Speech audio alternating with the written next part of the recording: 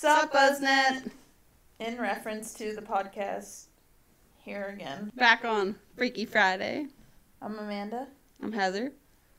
Hit us with that freaky shit, bitch. I think your mouth just got as big as my dog when he yawns. Alright, today we're going to learn about Bonnie Springs Ranch. Bonnie Springs Ranch. Bonnie Springs. My sources are Wikipedia, the Travel Channel, and Ghost Adventures. Good old GA. Good old Zach. Alright. We're done. The site of the ranch was first established in 1843, basically as a layover. They called it a stopover. Which I was like, what the fuck is a stopover? And I looked, I'm like, oh, it's like literally like a layover for wagon trains on their way to the California on the old Spanish Trail. This trail was very dangerous to travel on because Mexico was a threat from the south. The elements could potentially kill you. You always had to be on the lookout for bandits, or you could simply just run out of supplies. Hashtag Oregon Trail. In 1846, General John C. Fremont stopped at the springs to prepare for the trip through Death Valley. He was also the first Republican candidate for president in 1856.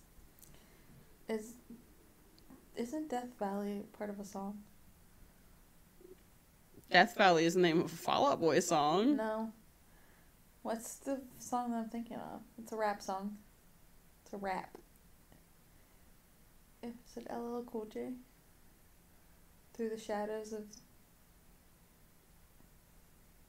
Go on. Are you thinking of Coolio? Yeah. Gangster Paradise? See? As I whack. Whack.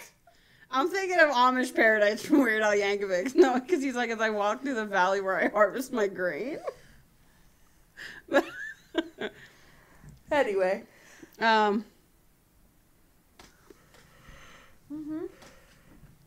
Sorry, it's my bedtime. The Springs originally only had a ranch house, but in 1860 it had also had a blacksmith shop and a cabin with one room that was built. Okay.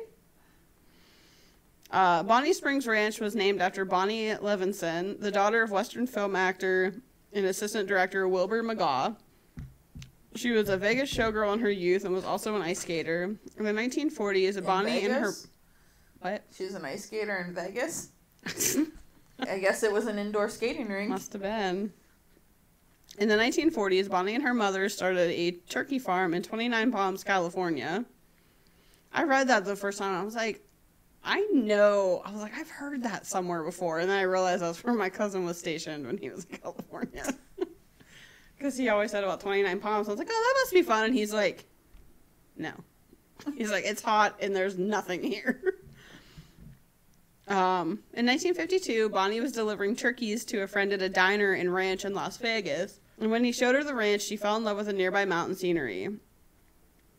A year later, she leased and then purchased the ranch. It was 115 acres and was only 20 miles from Las Vegas. She lived on the ranch from then on. And it included a broken-down bar and a 3-room house. She reopened the bar and ran it without electricity for 12 years, using kerosene lamps.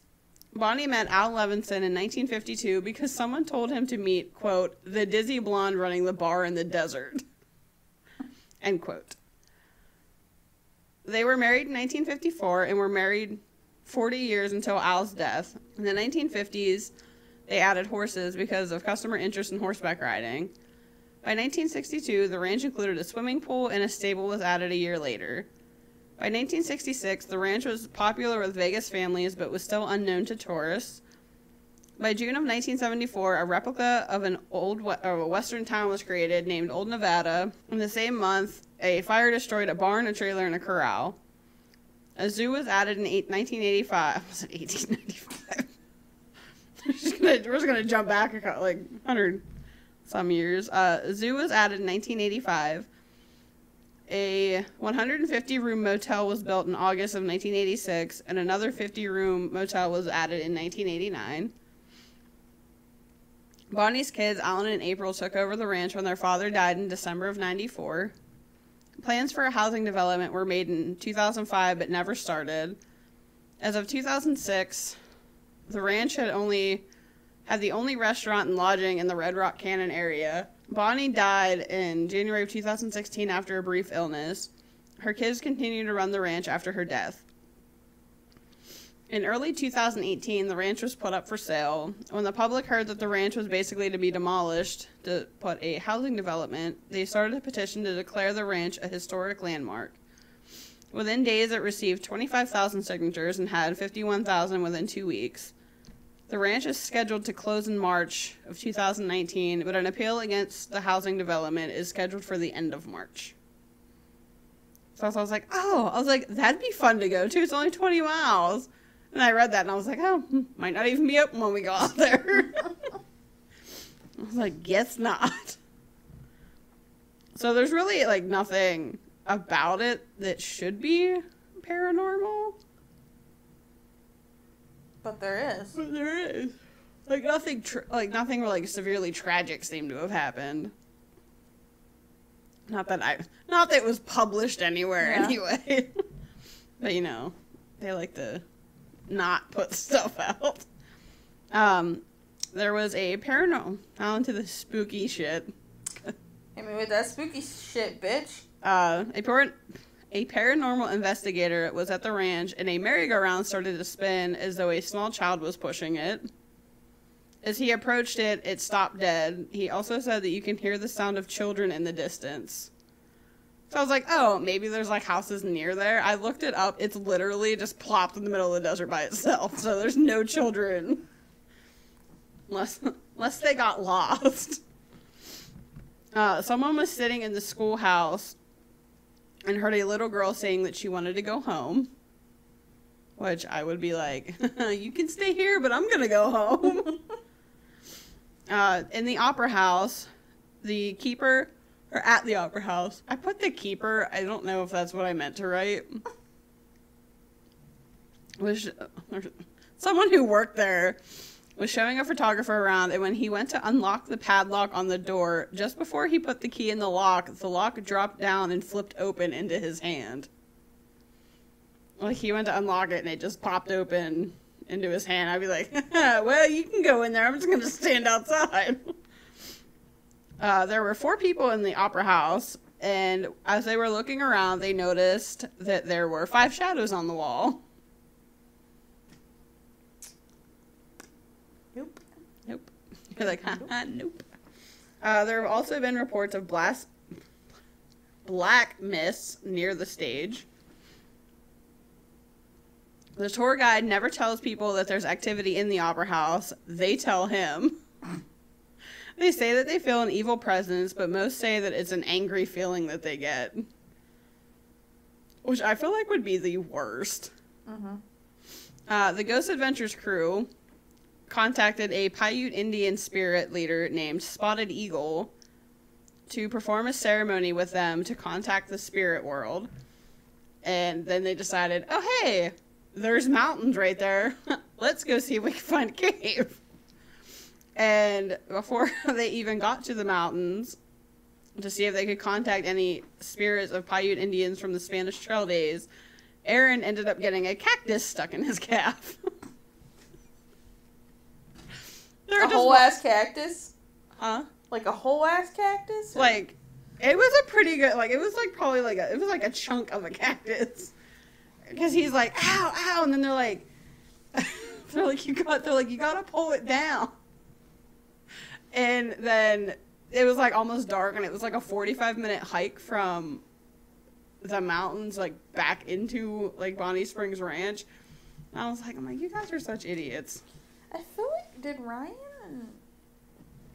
I have no idea. I feel like BuzzFeed Unsolved covered this. I could be wrong. I know I've heard of it before. I I don't know why, but whenever you said that about Aaron getting this cacti. But then, whenever it happened, I'm like, of course it happened to poor Aaron. Well, that's what I was thinking. I was like, fucking Moon. That is such a great description. Like, that's just what I was thinking. I love him, though, because I feel like I would be him. On, like, if we would ever be like, oh, we're gonna go investigate somewhere. Like, I feel like that would be me. Yeah, 100. 100. 100%. Because what did they do? There was, like, the one thing, and it was, like, this, like, in the schoolhouse. And they're like, well, we know where we're sending Aaron by himself tonight. It's like, why? I was like, that poor guy. They lock him in, like, a sane asylum by himself, lock him in a padded room. I feel like I would never be by myself if we started investigating haunted places. They call it the buddy system for a reason. The fact that you were shaking your head no and had a shiver at the same time. It just, like, made it worse. Your, like, whole body was like, no. Like, nope. Yeah, no. I wouldn't want to be alone, so I wouldn't send you anywhere alone. And the last thing that I found was that they have a wax museum. Great. Yeah, one of those old time, like that one we saw at, was that St. Louis? Yes. That creepy ass one that was like falling apart. That was terrifying. And we didn't even go into the scary part. Yeah.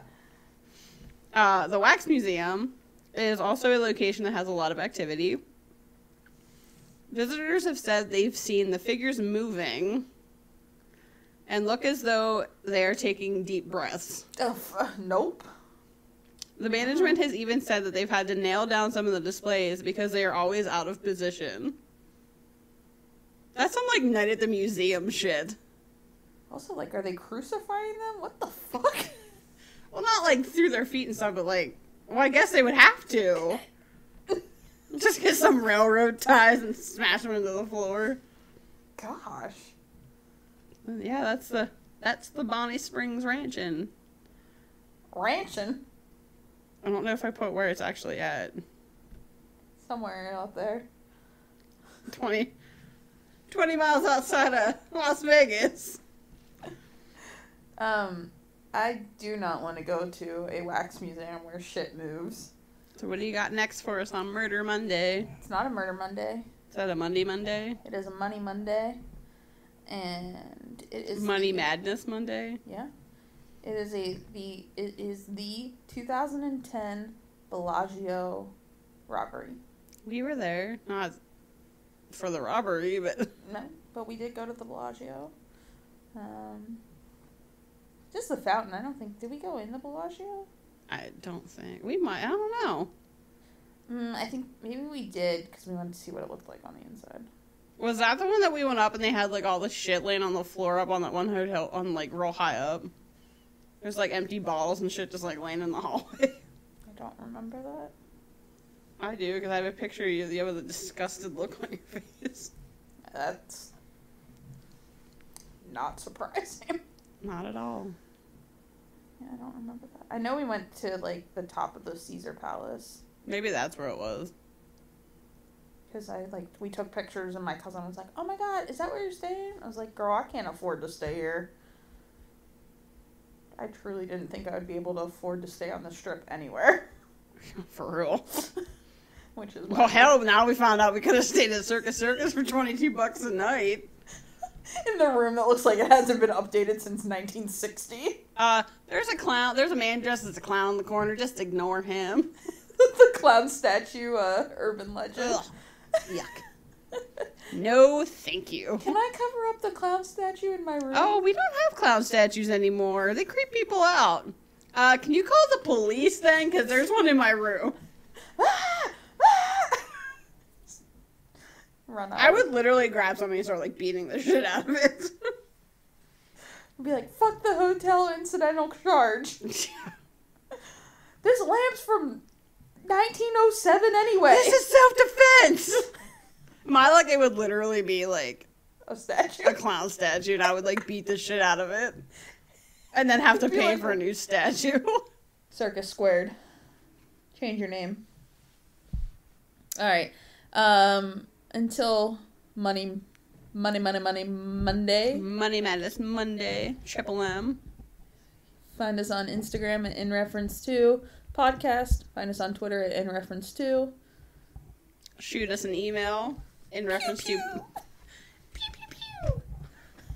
in reference to podcast at gmail.com. We want them spooky stories. Send us that spooky shit. Bloody. Not bloody. Yeah, of course it'll be bloody. Send us some weird, not like creepy weird. You know what? On second thought, just don't even send us anything. No. Just send us an email, let us know that you're listening. Yeah, or if you have topic suggestions. Or if you just want to say, hey. We need friends. Come join Please. us. We have cookies. Join us. Heather knows how to make really good cookies. As long as you don't let me touch the oven. She's really good at buying Oreos. I'm really good at broiling cookies. Alright, you can also help support us and Wikipedia on our Patreon at patreon.com/inreference2. And I think that'll do it for today. Freaky Friday. So until next time.